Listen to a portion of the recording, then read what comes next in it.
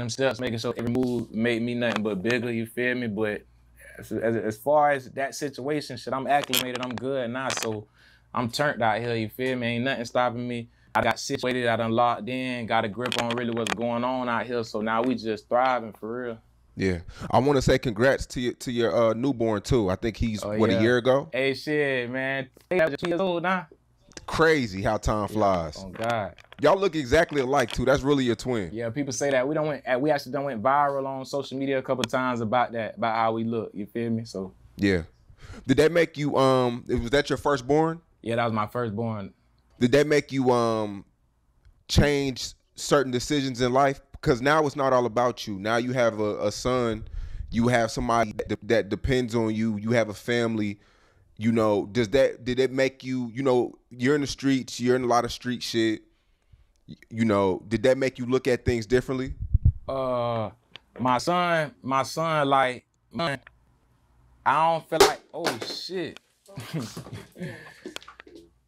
My son though, I don't feel like necessarily, he ain't changed the plans, you feel me? He ain't changed the plans. He came in, he accented everything, he made everything better. But one thing I say my son did make me do, I definitely changed the way that I execute like my decisions to reach. But I got the same goal, you feel me? But I definitely changed the way that I execute a lot of shit and get a lot of shit. I'm thinking about the collateral damage of a lot of shit. I ain't just winging it, you feel me? Yeah. So every decision you make, you know, you got to think about it twice. You know, yeah, you can't go, you come off emotion. You know? Yeah. I'm thinking about that every decision I make. Like what it's gonna come from on everybody now. It ain't really just about me type shit. I think shortly after we did an interview, you signed a deal.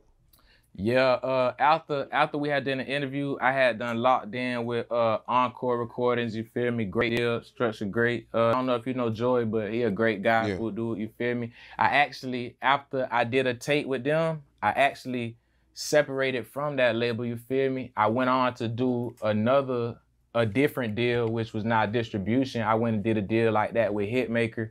But now, right now, I'm 100% independent. All this I'm pushing out, Javante Davis, Bit Shark. I got some new shit coming, Blue Nines. All this just GMK, you feel me? Everything creative marketing. This all coming off me and, you feel me, shit, my team that I got behind me. What's the cons of signing a deal?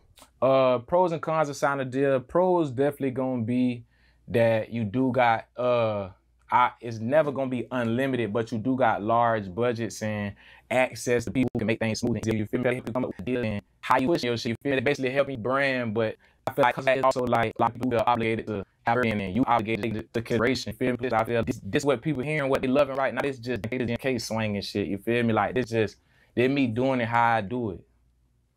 Yeah, and you know, and the reason why was because there was one point where you were just super consistent, and then I noticed like you slowed down a little bit on the music tip.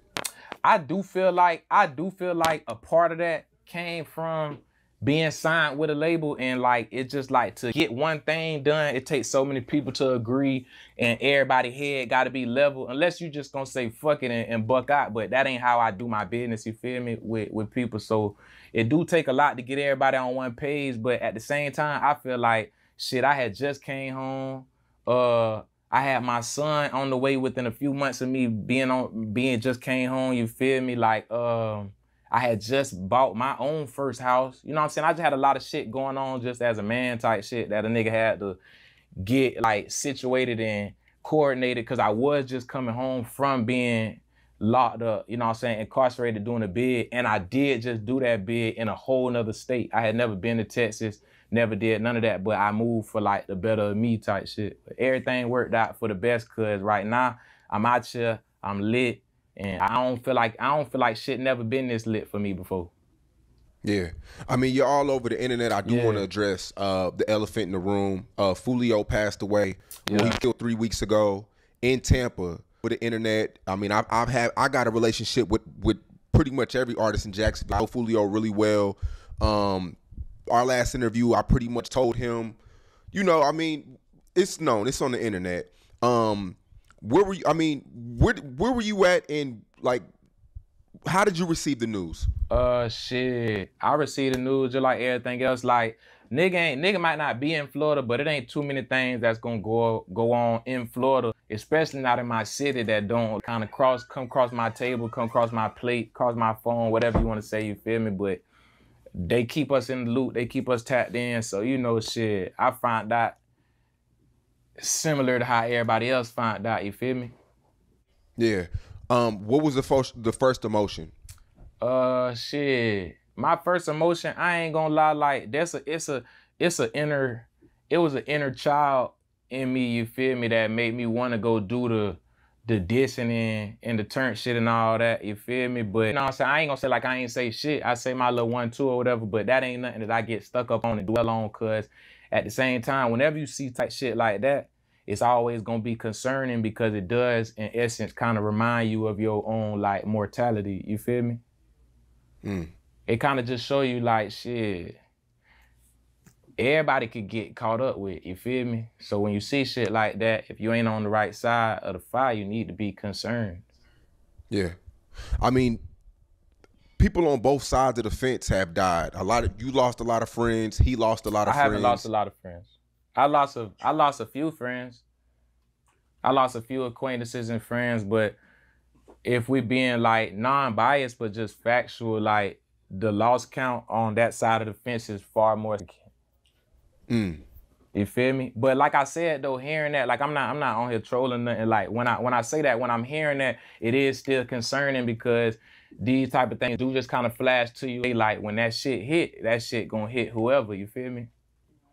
Yeah. So were you and Foolio ever friends? Because it's documentaries around. I was doing my homework, and it makes it seem like everybody was cool in the beginning. Yeah, I mean, in the Jacksonville scene, like we all from the same. There was points in time. I wouldn't never say that everybody, like they may be misleading in a lot of them documentaries. I wouldn't say that everybody was never just friends or no shit. Like they was tied in, had a handshake and shit. But at the same time, like everybody was hopping off the porch around the same few years. Everybody was really first getting in the streets same few years. So when we in traffic and we doing all that shit and you young, you do come in contact with a lot of different people. And at the times it wasn't no smoke. So you do come in contact with niggas and y'all be, I wouldn't say friends, but you be cordial with a lot of people. You be knowing a lot of people just in the city. You feel me? Especially if you outside for real.